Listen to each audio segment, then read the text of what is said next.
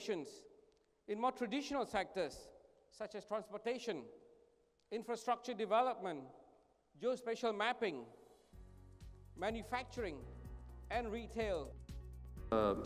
The challenges, the difficulties we face in politics around the world and domestically are potentially the biggest opportunity for innovation, for troubleshooting and for problem solving.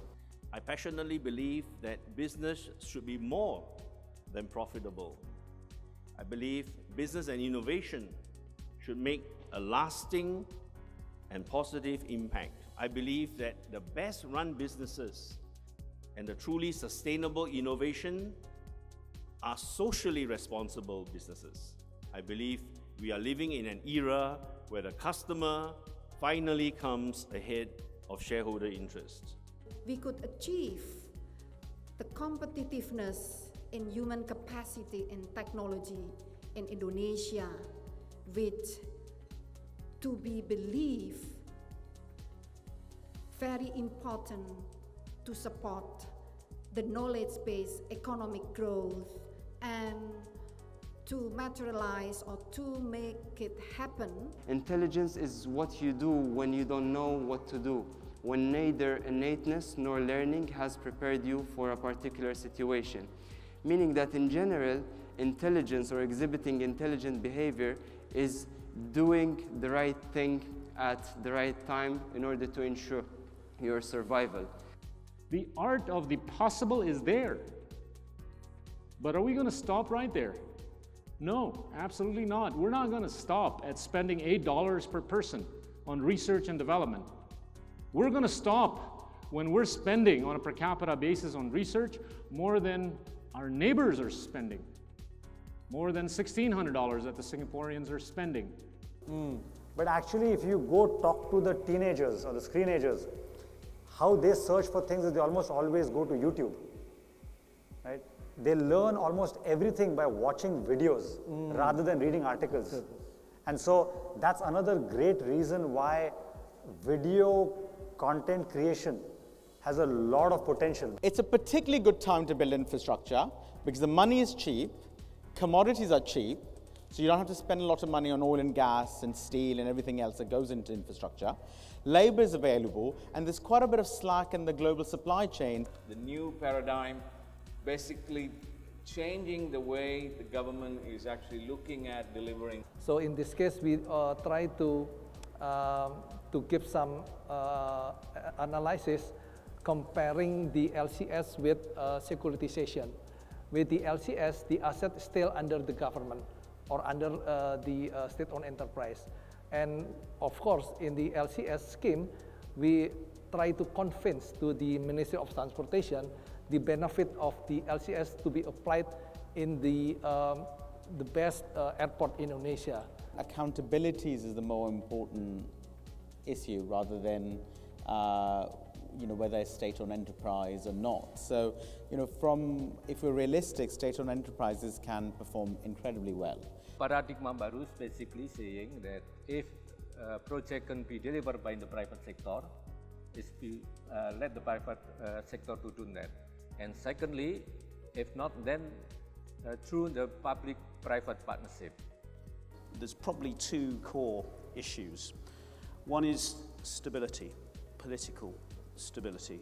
If you have governments changing, then you have real challenges and there's little certainty. And the second point is actually quite similar, is regulatory stability. There's much by the younger generation, but what we also find out is that people more young generation are concerned with the water and sanitations, which is also a quite interesting phenomena, not only in the big cities, but we also did a survey outside Jakarta and outside Java. What is important for Indonesia is to create more entrepreneurs, whether it is brick and mortar entrepreneurs or a digital entrepreneurs. It doesn't matter for the government. As long as the entrepreneurs can create jobs.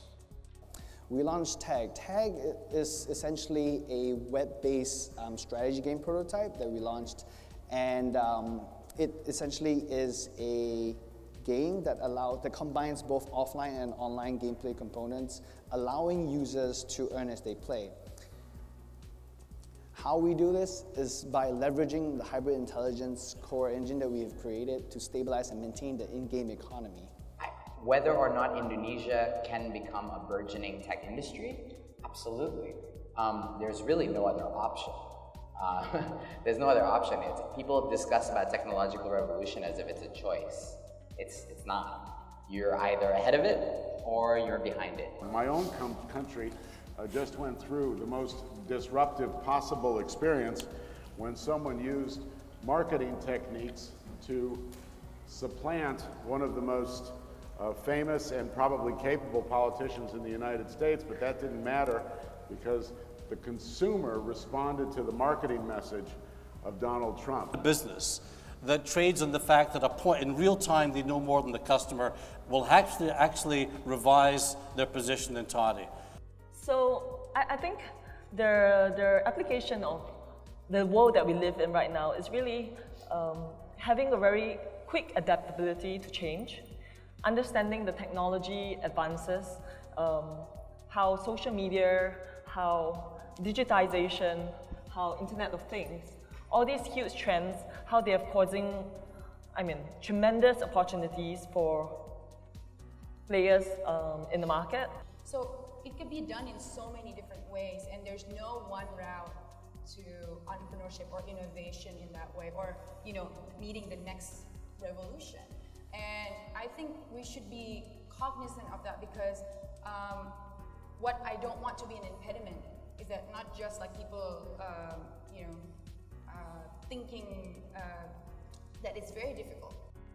We did a campaign for a week and we got a lot of response of the ideas of to make healthier Indonesia. So it's an amazing competition that includes the youth inside it. So we should do more like this.